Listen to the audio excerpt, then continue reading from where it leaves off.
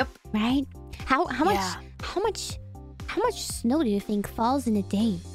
I don't know, but as I was actually watching, I was watching some of the snowfall, just like the powder snowflakes. Yeah. And I had like this, I had started getting really, really deep thoughts, and I thought to myself, what if every single snowflake that was falling through the air was like an alternate universe or something like that? Would there even be enough snow? I wonder. What are you talking about?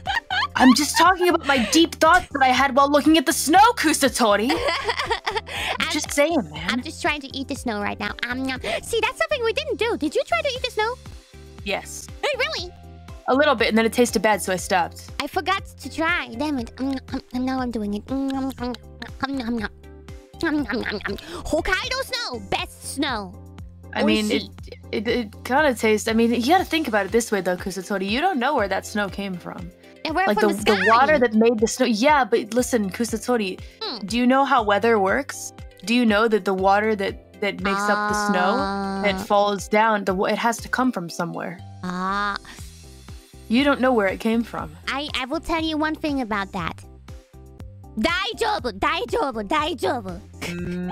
Are you sure? Daijoubu.